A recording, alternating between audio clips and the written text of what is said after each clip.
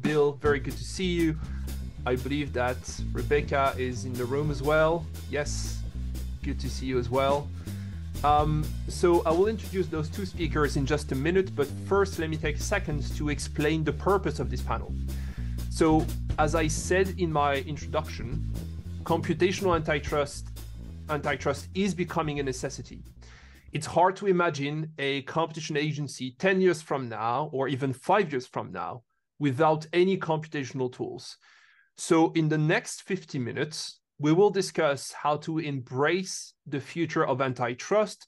We will talk about how to merge antitrust and computational expertise. We will talk about education. We will talk about what competition agencies can do, whether it is in the coming weeks or in the coming years. All right, now on to the panelists. First of all, Mayecher unfortunately cannot join us, but luckily we have two stellar speakers with us today. I will start with you, Rebecca. You are a professor of public and criminal law in association with the Pembroke College at Oxford University. You are teaching a course, amongst other, entitled Law and Computer Science, and you are publishing on related topic. You also specialize in criminal law. So very luckily, you will bring a different and unique expertise to our discussion. We are very grateful to have you with us and on our board. So thank you very much for that. We are also joined by Bill, who is the Global Competition Professor of Law and Policy at George Washington University, where he is also the director of the Competition Law Center. Bill, as you may know, served as the NFTC commissioner from 2006 to 2008, and as the chairman of the FTC from 2008 to 2009. He is one of the world's leading experts in antitrust. In fact, I believe it is more likely that someone in the audience today has never drunk water than it is that you can find an antitrust lawyer who is not familiar with Bill's work. So again, to both of you, welcome. Now, we have decided for this panel and all of the other panels not to have long presentations, but to have back and forth between the speakers and the moderators, including for this one. I asked my two speakers to give me short answers, even though I realized that some of those questions will probably require more than a couple hours to answer them properly, but that's unfair, and that's the way I like it. So because the panel is entitled The Future of Computational Antitrust, the first set of questions will concern tomorrow's future. So we will discuss here actionable items, and then we'll move on to a long-distant future. So I'll start with you, Bill. First of all, very nice to see you as always. Great to be here. Thank you. There is this quote from George Orwell's famous book. I quote, "Who controls the past controls the future." And I believe the very same could be said for antitrust law. Who controls the past of antitrust controls the future of antitrust. This leads me to discuss something that I know you've been advocating for quite some time indeed, agencies looking at their past activities in order to better understand and better define their future policies. So starting at the level of each individual jurisdiction, how could they use computational tools to actually better document what they've done in the past? Thibault, thank you for the delightful opportunity to participate in the panel. And congratulations on building a new institution so successfully. I think it's an axiom of experience with so many institutions in different areas of life that successful institutions progress through learning. They take account of past activity, they take account of past experiments, and they use experience, good and bad, to inform the way ahead. And that body of experience gives them an advantage in formulating new policies.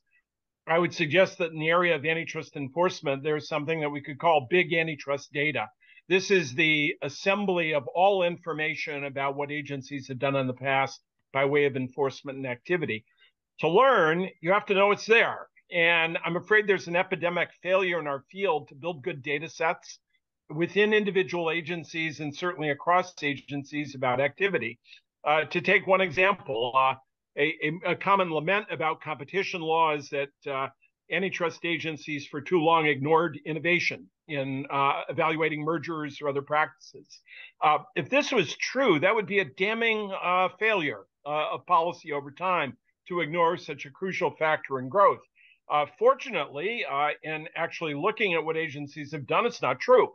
There are a number of instances in which it was taken directly into account, with supremacy over considerations about pricing, for example, or output levels. You only know that by being able to access earlier matters in which it was taken into account and to learn from the methodology that was used to account for dynamic considerations and innovation effects.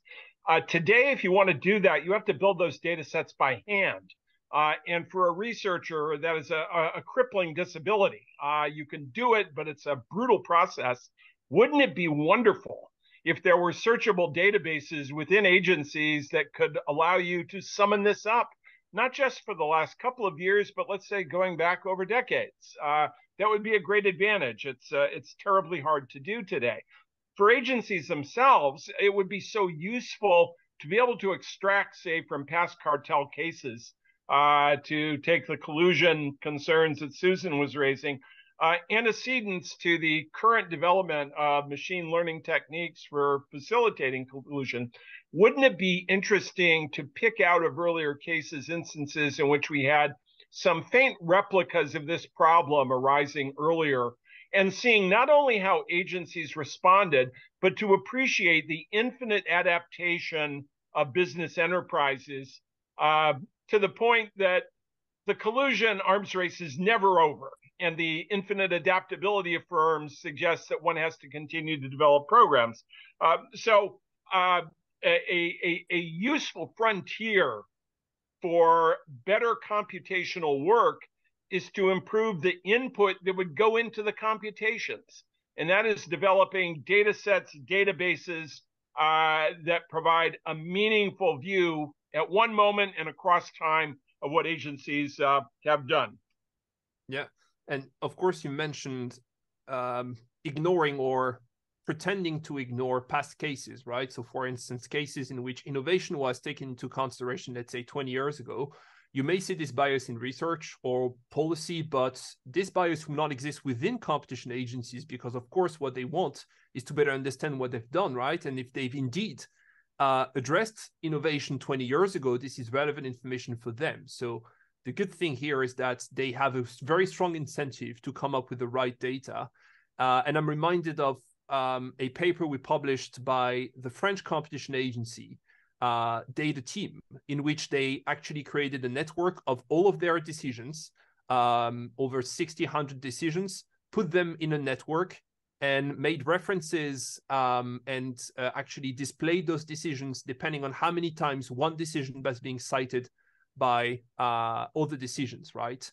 And to the surprise of the agency, and to my surprise, although I thought that I knew a little bit about French competition law, of course, some decisions we knew were cited a lot, but some other decisions we ignored. Even the agency itself ignored that some of those decisions were cited a lot, which tells a lot, once again, because it may mean that you are comfortable with going after this kind of practice on the market. It may mean that you may want to redirect your policy a little bit, or that indeed the practice is being implemented a lot on the market. So I believe you wanted to react to that. Yeah, Thibault, I think the technique that the autorité used is exactly the right one. You want a comprehensive set of material that doesn't just present aggregates of activity. To tell me that you did 10 of those or 5 of those is useful to a point, but I want to know what's in your collection with links that tell me the subsequent history. That's the methodology to follow. And if you have this profile of activity, there are all sorts of things you can learn over time. You can detect patterns of how to build cases. You start to notice that often a big bang case that represents a major extension of the state of the art stood on foundations of smaller cases, which seen in isolation had minor economic stakes, might have been seen as unimportant. If you were hunting for big game, you'd never go after them. But if you saw them as the stepping stones to doing something bolder later on, you'd always have them in the portfolio as a way of building doctrine. So you see all kinds of fascinating patterns that enable you to predict something about how to build doctrine, how to extend frontiers, how to develop future cases, what kinds of ideas you can extract from past experience. The only way to do it is to know accurately what that past experience was. And the kind of data set that the autorité put together, I would suggest, would be a useful starting point for a global standard about how agencies should report activity. Yeah, and in that paper, by the way, available open access on our website, computationalantitrust.com, you can also access the graph on the Autorité de la Concurrence website.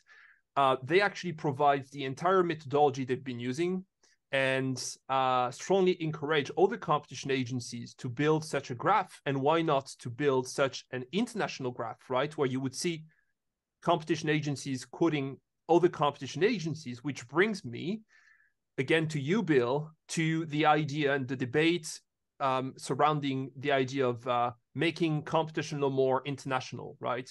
It seems to me that the debate is maybe less intense nowadays than what it used to be, perhaps because of a big divide between the US and the EU created by the neo-Brandeisians. But in any case, it doesn't mean that this debate is not relevant. And in fact, I believe that using computational tools, such as creating a network, but it could be also that you want to conduct other type of studies, you could actually make competition agencies in a position to better learn from each other. So what would you say here? Which kind of data would you like to see, not when it comes to each individual jurisdiction, but again, looking at all competition agencies from a network perspective? At a high level, a benefit of having 140 jurisdictions with competition systems, that's 110 more than we had in 1990, barely 30 years ago, is that it provides a enabling environment for a lot of experimentation, where a good idea doesn't have to enter the system, the global system, on a big scale. It can enter through one jurisdiction. And the jurisdiction, more than any other, that set us on the path of the kind of developments that Susan was describing was the United Kingdom's Competition and Markets Authority. They made the investment in the data team. They put together a team of 50. Other jurisdictions have learned from that. I'd suggest, without a rigorous proof, that that's been the catalyst for moving other jurisdictions to going beyond having the chief technologist isolated in an office, but to build a real integrated capability. The network that could tie together agencies enables them to learn from what others are doing. This is learning not only from your own experience, but learning from others, accelerating the process of learning, and taking into account the developments, good and bad, that have occurred with the experiments. So a networked approach to policymaking in this arena allows experimentation to take place, but crucially, it ties together jurisdictions by allowing them to see what's working, what's not working, learning, coordinating approaches. Jurisdictions that might not have the capacity on their own to build a robust system, using a regional approach, might be able to replicate some of the same capabilities and techniques. This enables you, again, to progress in the direction of experimentation and learning that advances the adoption of practices and enables their adjustment over time. And we've seen that happening. Better coordination, networking, cooperation, all of those things can accelerate the process of adopting practices that are working. And very importantly, pointing out dead ends that haven't been successful. All right, so now on that basis, I am absolutely delighted, Rebecca, to welcome you on this panel, precisely because you are not an antitrust expert, and we can actually merge your expertise with Bill's expertise. Some of the papers that we published by non-antitrust experts were actually the most groundbreaking, I believe. and you have great expertise when it comes to computational law, generally speaking, but more precisely when it comes to algorithmic decision making. So let us assume that competition agencies, but we can even talk about all agencies, have indeed a better view of what they've done in the past thanks to Bill's suggestion, right? This means that competition agencies may realize, okay, I've done too many tying cases.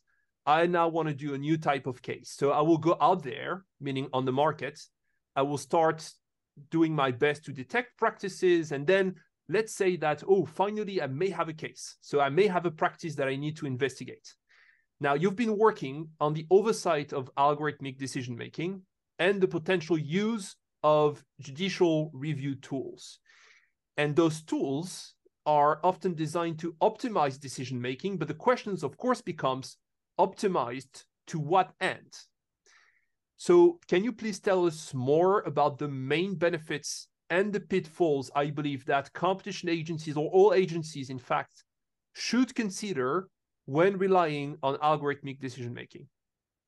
Yeah, thank you so much for the question, and also for the invitation. It's a great treat to be here, and as you say, not exactly my sort of sphere of expertise, and to hear from your other speakers. And I think one of the things that we have to think about, which is very much a point which was raised by your previous speaker, Professor Rathi, is the metric that we use to assess our choice of system. She was talking about choosing a particular kind of system for a particular context.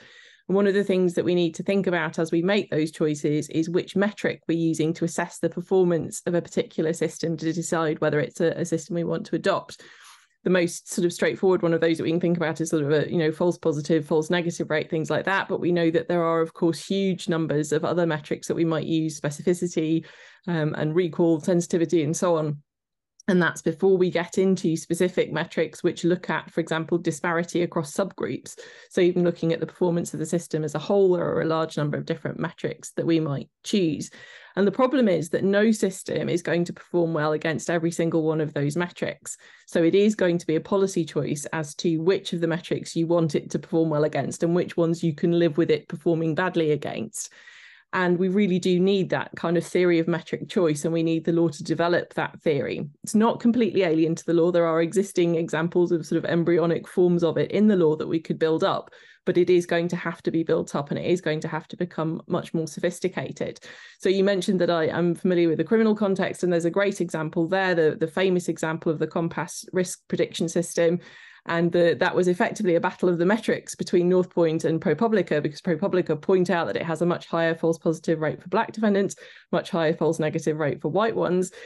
North Point doesn't come along and go, oh, yes, you got it. What they say is yes, but it achieves predictive parity. So against our metric, which is the one we think is important, our system is functioning just fine, thank you. And you need the law to have a system for saying, yes, but in this context, that is not the metric you should be looking at, or there is a reason why you should be looking at the ProPublica metric, at least as well as the metric that you have chosen. And that's what we need the law to sort of build up and do. And say, even in a context where you're not talking about disparity across subgroups, then you still need to think about your theory of metric choice. And I think that one of the legal rules we can look to really help us here is the doctrine of proportionality, which is one that we can borrow across from public law, because, as you said before, public law is an area of law designed to optimize and improve and make more fair and more accurate our decision making. So it kind of has an ideal set of tools that we can then borrow across into other areas of law when we're thinking about controlling decision making of a new kind in this algorithmic context. And there are sort of three bits to proportionality, as you'll know. And we can look at, first of all, at the test of suitability to say, well, is the metric we've chosen suitable to achieve the aim that we are trying to achieve with our decision-making system? So what is it we're trying to do? And is performance against this metric going to help us with that? So is our metric that we've chosen suitable for achieving the system, what it is that we want the system to achieve? So, for example, we wouldn't want to adopt a COVID test that had a really high negative rate, because that's not going to do the job that we want a COVID test to do, for example. We can also look at the fair balance part of proportionality to weigh the ways in which the system performs well against the ways in which it performs badly. So this would be the answer to our North Point compass problem, is we would say, well, yes, you are getting some gains in terms of prediction, but you're also having some disadvantages in terms of the increase in disparity. And so we think overall those disadvantages outweigh on a fair balance basis the advantages that you might be getting. And finally, we can look at the necessity part of proportionality, which of course asks us to check whether we're using a sledgehammer to crack a nut when a nutcracker would do instead. And one of the good examples of this comes from a paper by Rodolfo et al. And they point out that you can sometimes have a ground truth matched system. So if you're using a predictive system, you can sometimes have a system where you actually test it against ground truth before you operationalize whatever it is that the system is predicting. So their example was people who were flagged for some kind of social service intervention, but that intervention would only actually happen if they did indeed end back up in the criminal justice system again. So that there's a flag put next to their name, but only when they're back in the system is that flag triggered, and then the intervention is triggered. So if it's possible to wait until you have a ground truth matched system, then that's obviously a better way of dealing with it than just sort of prediction on its own. And that also allows you to do some of the things that we were talking about earlier in terms of learning from what's happened so far. You can then also feed that back into the system. So I think those sorts of tools are the kind of thing that we already have in the law, but we can then use those tools to develop a framework for helping us with things like metric choice. And of course, metric choice is only one example of one of the sorts of challenges that we're going to have to face in this context. So I'm not sure if you ever seen this paper, or it's an article that the MIT Tech Review published quite a few years ago, where it's about compass and you can actually do it yourself, right? So you could say, well, this is where I think we should put, on the scale from letting people in jail or taking no chance of that. And then I'm using that in the classroom, and very quickly you realize then there is no perfect efficiency, right? Which would mean to let all the bad people in jail and all the good one free. And so you have to come up with kind of moral decisions. And so you provided us with a framework for which, from the point of view, we can actually approach the subject. I guess maybe a follow-up question would be, are you aware of any government or agency making those three variables transparent? So telling the public, well, this is the choice we've made in terms of, efficiency, accuracy, and so on and so forth. So it's a really, really good question. So I likewise talk to my students about it. And of course, I'm at Pembroke in Oxford, and we're very proud of the fact that Blackstone has a long association with Pembroke College, and also we know with the US.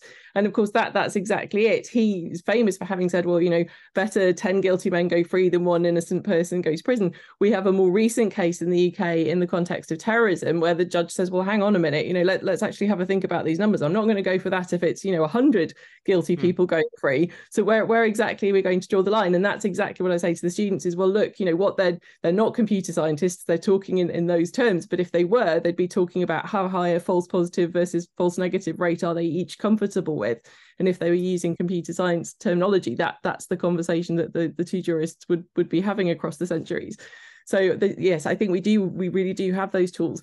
In terms of am I aware of them being made public? No, one of the things that I have written about and thought about a lot is that I would like there to be more algorithmic transparency on the part of governments in terms of the choices that they're making, even frankly, in terms of revealing the systems that they are using, the context they're using them in, what they're using them for, and as your previous speaker was saying, which of the models they've chosen for those contexts particularly, and also what metrics have they then used to test them.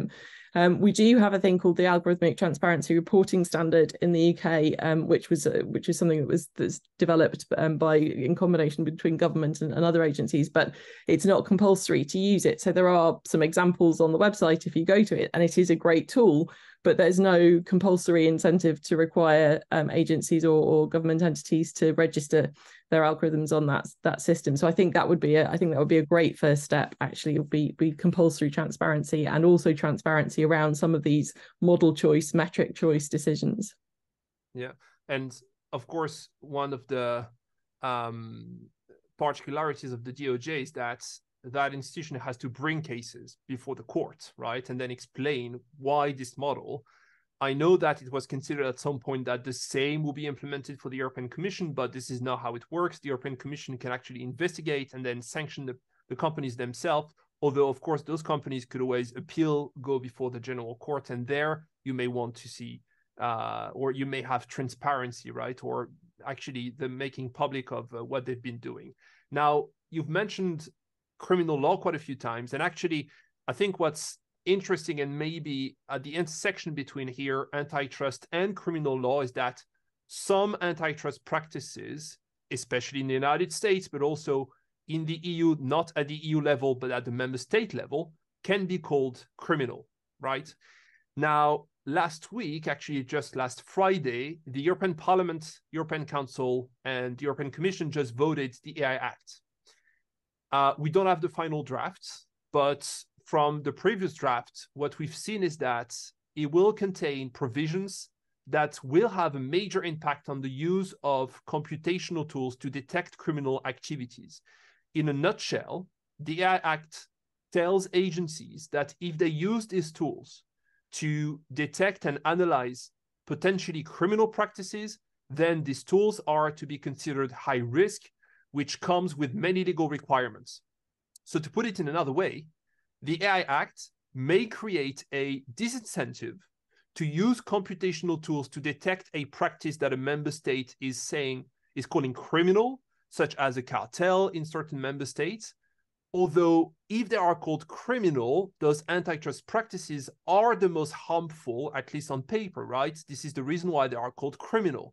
So my question to both of you is, what is your take on these provisions, which, from what I understood, was taken really to, for hardcore criminal law, but may have reminiscence in a sense when it comes to antitrust? I don't know, Rebecca, if you want to.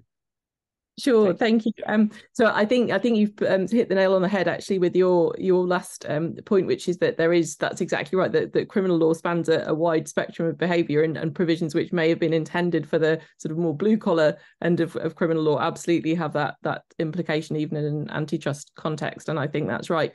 I also share your concern if the balance is struck in the wrong direction. So there is obviously a balance to be struck between the advantages of increased efficiency, increased accuracy, actually increased fairness. We don't always talk about with the system, but they can be less biased than humans in some contexts, and more consistent.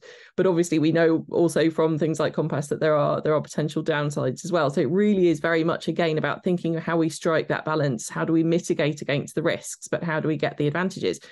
Another point to make is the possibility for increased efficiency, and for criminal justice agencies generally, particularly actually in a non-antitrust context, there are real resource challenges at the moment, and this is a thing which computational tools absolutely have the capacity to help with. Decreased legal aid, massive overstretched court systems, particularly post-COVID. There is a huge capacity there for computational tools to help, which, and this coupled with the point that Bill was making earlier, which I was nodding furiously at, the lack of available data sets to help with the building of tools in the first place. I think these are some real challenges which stand in the way of what could actually be very helpful uses of technology in this sort of context, provided that we can mitigate against those disadvantages.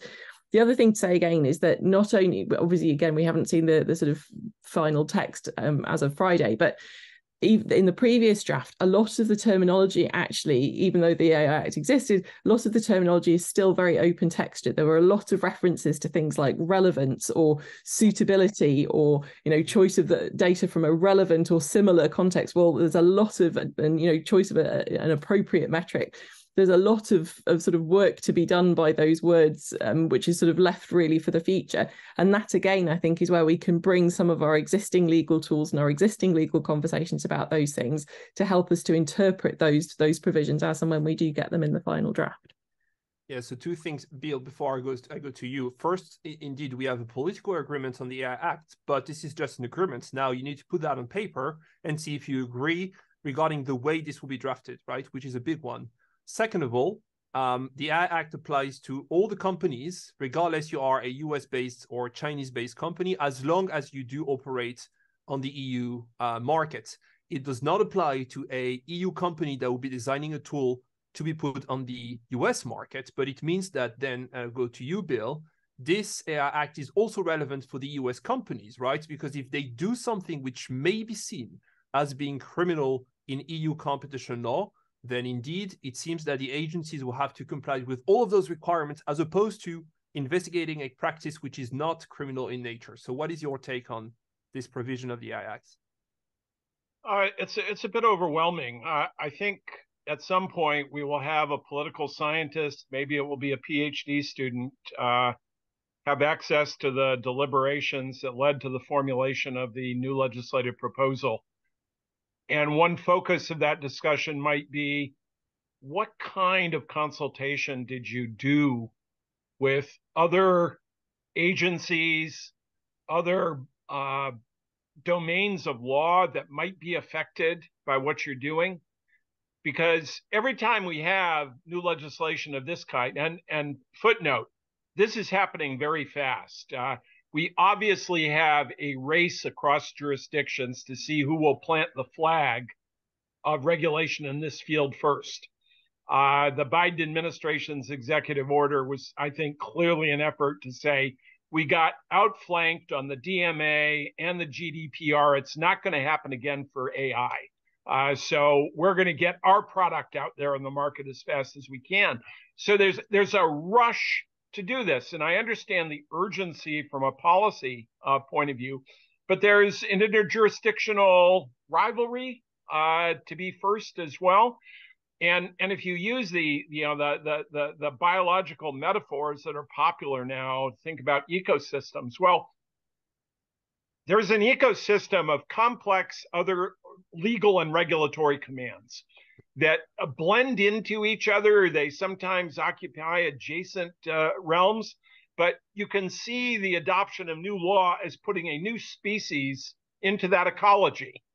And a biologist would ask, well, what are the side effects going to be? How does that fit into the larger ecology? Maybe the European Parliament is thinking about that question. Maybe it isn't, or maybe that's an afterthought. And notice what else is happening at the moment. That is the cascade of regulatory controls. It was the DMA, it's the DSA, it's foreign direct investment, it's foreign subsidy control. All of this has happened within a period of about 5 years. It's almost as though every 6 months there's another fundamental change. And on the U.S. side, there are new controls on outbound investment that has a national security impact. In the cascade of regulatory activity, how do individual legislators even have the opportunity or capacity to ask, how does this fit into the larger framework? I've seen a couple of political scientists just map out the complexity of the regulatory framework affecting tech over the past 20 or so years.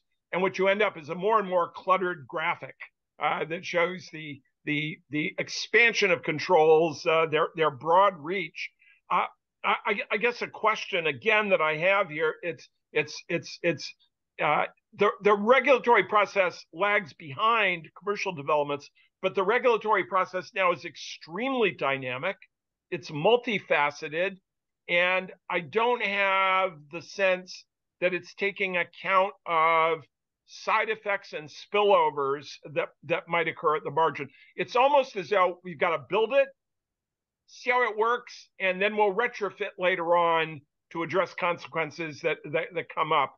I guess I'd feel a lot better if I had confidence that those kinds of considerations were being taken into account.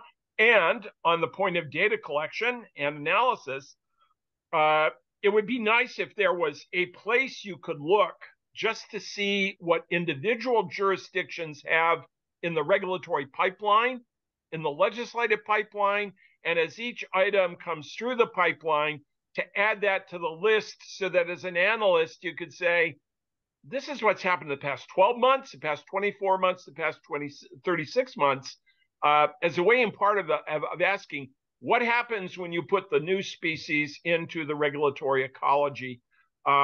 Maybe it's benign, but I'm not sure the question is even being asked. Yeah, and if it's a complex network, indeed, it may be that one new species may actually create chaos in the entire ecosystem, right? So we'll see if the Act is doing that for us. If so, this will mean more conferences and more papers to be written on the subject anyway. All right, Thank goodness. the long distant future now. I'll start with you, Rebecca. So both of you are professors, which means that not only you do research, but you also teach. And I know that you have thought a lot about how you approach your law students when the subject is indeed computational in nature. I can share my 2 cents on the subject. When teaching about computational law and introducing the student to econometrics, I could see that some of them will complain, telling me, well, I didn't come to law school to learn about mathematics. When I do teach about the functioning of AI, basic skills when it comes to coding, I could see that there is like a strong interest and a desire to learn, which pleased me to and surprised me to the highest degree. So what is your experience, and how do you approach, again, teaching computational law, computational things to legal students? So, no, it's a great question, and it is very much something that we've had to grapple with doing the course that we do in Oxford. And we do for both groups. So I teach the course is completely interdisciplinary. There is always a member of each faculty at the front of the classroom, and there's always equal numbers of students from the law and the computer science faculties in the classroom as students.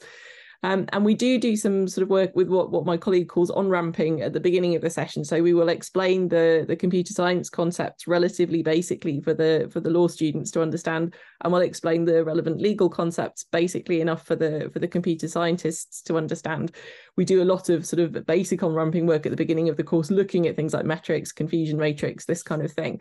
But what we generally find is that actually stripping back both the disciplines to their really sort of very simple component elements is actually of benefit to the students from that discipline, as well as to the students from the sort of other discipline, if you like.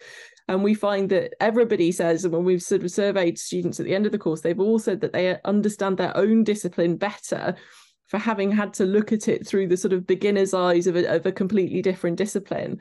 And I think sometimes having a more computational lens actually does help us to understand all better. Putting Blackstone's expression in terms of what he's really talking about is false positive and false negative rates, I think it does sort of give us a different lens to look at our own subjects. And sometimes it gives us a different set of tools to articulate the conversations that we were trying to have, but perhaps didn't have quite the right tools to articulate what it was we were trying to say before. And if you're looking in an area like public law, I mean, for example, I operate in a system which has no written constitution. So we're always sort of thinking about the legitimacy of court intervention and court behaviour in these contexts.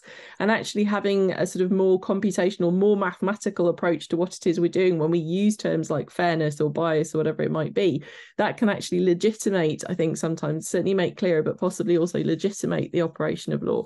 So I think there are huge benefits to lawyers from being able to see their discipline through this more kind of computational lens. And like you, I find that the students are really keen to engage with that. Yeah. You know, I'm reminded of this video in a conference, I think at the University of Chicago, when Ronald Coase said that it is actually easy for lawyers to learn about economics, but it is much harder for economists to learn about the law. I wonder to some degree if the same could be said when it comes to computer science. What is your take maybe on that? What is your experience? Yeah. Because you said 50-50, so yeah, I suppose the computer scientists that will struggle, right? Absolutely. No, and I think sometimes we're a great disappointment to our computer science colleagues because, for example, I did a technical project which actually was about sort of gathering and storing data about decision making in a system and using provenance methods to kind of record all the decision points in the design and building of a system. And my computer science colleagues would sort of say to me, right, what are the things that the law would want to know? And well, kind of everything really. So what are the pieces of information that we need to capture? All of it, everything, because you never know what might be relevant or important. And I think our the fact that we aren't always mathematical and the fact that we can't always pin our rules down to an absolutely perfect algorithm for them, I think sometimes is a challenge to computer scientists. So I think that's right. I think they do understand why that is, and I think, you know, they understand the sort of the need for flexibility and deferring decisions that the law provides in those ways. But I think sometimes that is, I agree with you, I think sometimes that is a challenge to my computer science colleagues. We're not as logical as we like to think we are, I think. Yeah, and you know, something you said earlier is that you have to ask yourself the question what it is that we want to do. And actually in antitrust, this one, you could take any antitrust expert and probably they will disagree on what the answer is, right? Whether it is to protect consumers and how do you do it? You protect the structure of the market, innovation, price, non-price, and so on and so forth. So great questions and food for thought in any case. Now on to you, Bill. In addition to teaching in a classroom, you are constantly traveling the world to teach antitrust agencies. Up until recently, you were a non-executive director of the CMA, the UK competition agency. So you have seen a lot about the implementation of computational tools and computational antitrust. So my question is, how should we approach teaching computational tools to not the students in the classroom, but to agencies? I love the approach that Rebecca laid out. That is, I love having the two disciplines in the front, in the podium, and where possible, the interdisciplinary composition of the listening group too. I think that's absolutely brilliant and a wonderful way of promoting the discussion. I find that one of the best approaches, and I think this is something that Susan touched on, is to use a concrete case study or case that's a compelling example that shows how the principles can be worked. Start with something very basic and then try to extract broader observations from it. The concrete example is interesting. I think you pick an example with a product or service that everybody in the room is going to be familiar with, no matter where they are. Use that to develop the problem, and to use that also to draw in specific activities or initiatives that other jurisdictions have been testing in the past. So pick a good concrete example, perhaps pick a case that they're familiar with, definitely pick a product or service that they know very well, have a multidisciplinary team at the podium guiding the discussion, bring in, if possible, a representative from an agency that's been down the path before. And we'll talk honestly about the good and the bad and the indifferent that came up in the course of the process. I think these are all good ways to try and teach. And for a suggestion about a starting point, public procurement would provide major examples for me. Everybody does it. It's such a core element of what government does, and it lends itself to a discussion of computational techniques so well. Yeah, indeed. So, all right. So if you indeed come up with new ways, not only to educate people in the classroom and within the agencies, you will hopefully prepare for a better future when it comes to computational antitrust. So now what I want to do is to ask you two final questions, looking at a long distance future indeed. I believe that the use of computational tools will change the substance of antitrust. We see already, not looking at antitrust, but economic theory, that if something cannot be quantified, it is more easily rejected, right? And maybe for good reasons, part of the profession will actually think that this is a shame and this should be changed. But if you look at the top 5 economic journals, you see that indeed there is a model and quantifiable variables. I think to some extent, the same is happening when it comes to antitrust. Susan provided quite a few examples about how and the reasons why you may want to be able to compute evidence to be able to indeed convince a judge that you're right. So if we take that a step further, can we imagine a future in which small cases are automatically litigated? So for example, can we imagine a future in which the company's machine learning systems will be in direct talk with the agency's machine learning systems to do automatic checks and compliances, maybe to raise red flags, maybe to redirect a little bit the policy of the companies, or is it something just for sci-fi? Maybe Rebecca, I'll start with you. So I think it is possible to have full automation. I mean, we already do in some contexts. So, eBay disputes, for example, we're all quite happy to turn over to a relatively automated system in those sorts of contexts. So I think it's possible. What we need to think about is whether we want full automation like that, or whether what we're thinking about more is decision-making assistance. So a system which will say, in 9 times out of 10, the decision you would expect in this context would be this. Do you want to accept that decision, or do you want to change it? Yes or no? There are pros and cons of having a human involved. We shouldn't just assume that the human is going to somehow act as a fail-safe. We might actually see that the human makes those decisions more inconsistent, that they bring their own biases to bear, and we would rather that they said yes to the ones suggested by the system than brought in their own ideas. So there are definite pros and cons to think about there. So I think we would want whatever system we adopted, whether it was sort of automated completely or whether it was just decision-making assistance, we'd want to monitor what was going on very closely and see whether it was in fact doing what we wanted it to do, and whether there were any sort of disadvantages for what was happening. More broadly, when we think about whether we want a human in the loop, and sort of a question legally, generally we tend to assume, I think at the moment people tend to think that they want a human because they think they're going to be less error prone than a system. So I think the real challenges come when we move to a situation, if we move to a situation where actually systems are less error prone than humans, and you can prove that you're getting a better outcome. Because there's very often when you have these conversations, they say, oh, well, of course we could never give X kind of a decision to an automated system. And you say, what, really, even if it was going to outperform a human, even if you were going to get more consistent, more fair results, you still wouldn't hand it over. And so I think there is a bigger question there about, are there circumstances where we still want to retain human decision making, even if actually that becomes less good than automated decision making? And that, I think, is the really difficult question that we're going to have to answer.